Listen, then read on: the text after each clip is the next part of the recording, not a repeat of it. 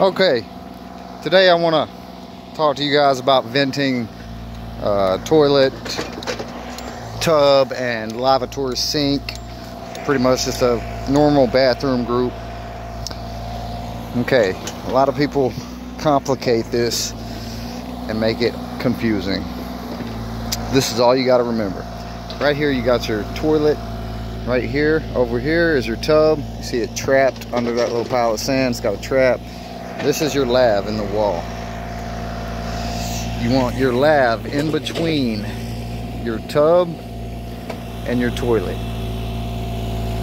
That way your lav will, the vent off your lav will go up through the roof and vent all of this. And it's just that simple, folks. Don't make it any harder than that.